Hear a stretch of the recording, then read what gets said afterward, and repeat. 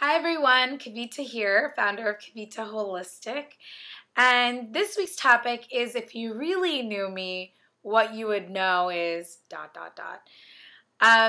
This is a juicy one this week, and I have two things to share with you. One from my business, what's juicy in my business that you don't know about me yet, and what's juicy in my personal life that you don't know about me yet.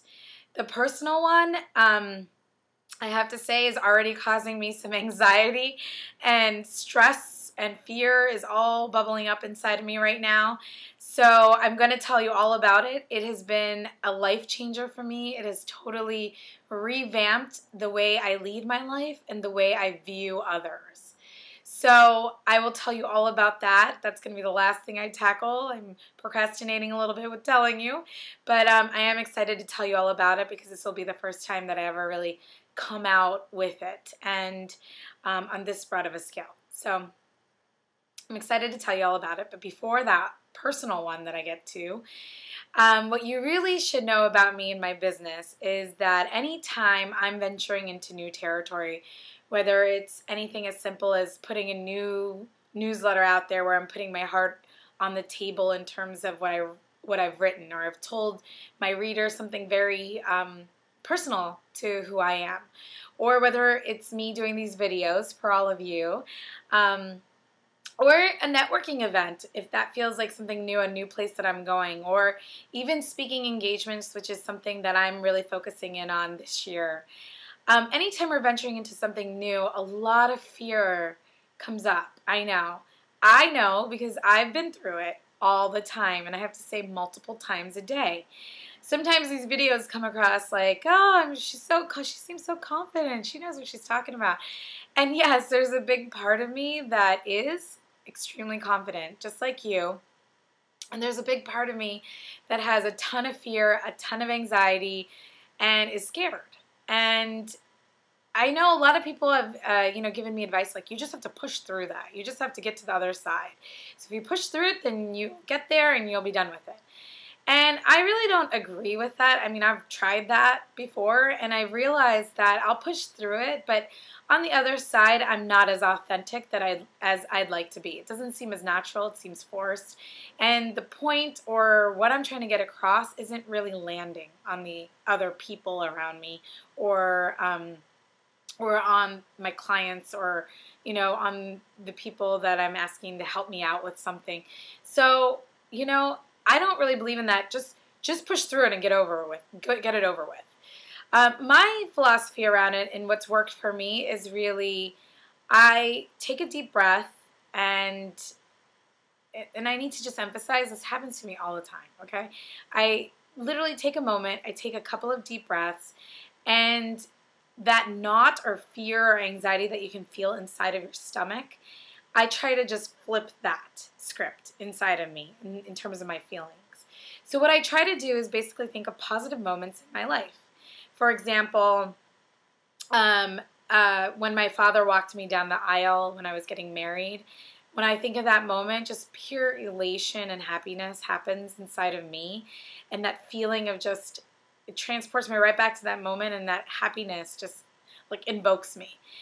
Or when my baby brother was born, I remember this moment when I was really young and I just wanted to hold him, and I remember just overflowing with love.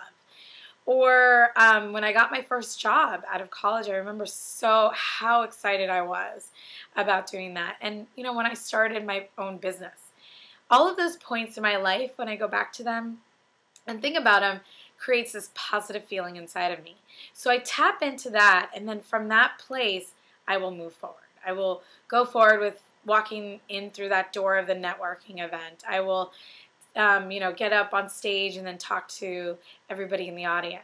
So that's really how I get through those moments. But I have fear and anxiety that come up for me all the time, just like you. I'm human. We're all human, and we all have these emotions. So now I want to share something with you that's extremely personal. And I've never really shared this on this wide of a scale, like I said before. But I'm excited to share it because it's been on my mind for a while, and I've been wanting to share it, and this year I knew was the year to share it.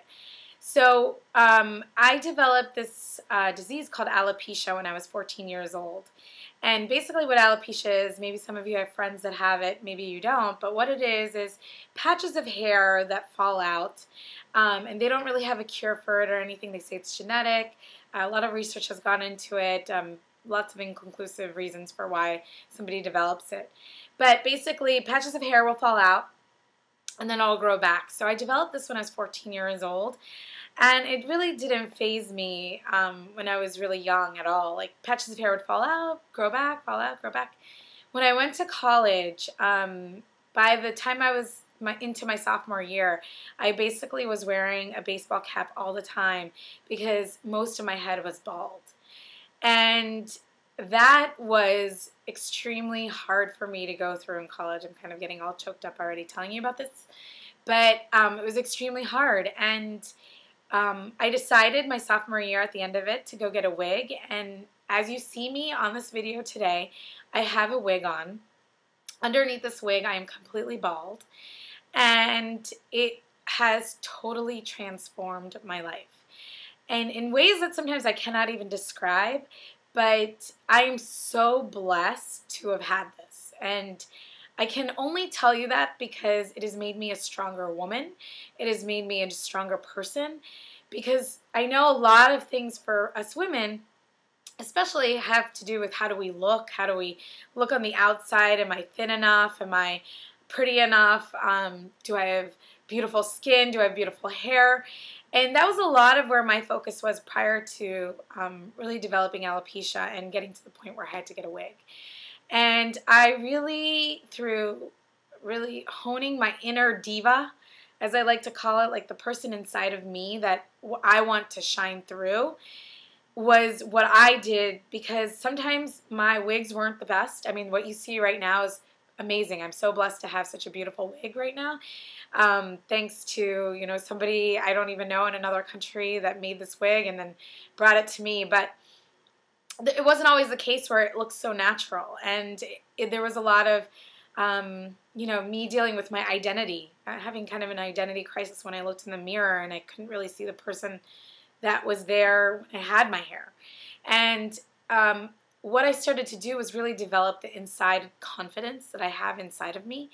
And through developing that, it has changed my life. It is what really has gotten me to a place where I can be an entrepreneur. I can move forward with those fears inside of me. It is something that has changed the way I look at other people, because before this, having this alopecia, I really looked at other people and would take the external and be like, oh, she's beautiful, and I wish I could be like that, or, you know, or I would judge somebody because of the way they looked. And now I don't do that. I really believe that every single woman and person out there is beautiful, and beauty from within. I mean, that beauty that can shine through from inside of you is just crucial to making you look and feel beautiful.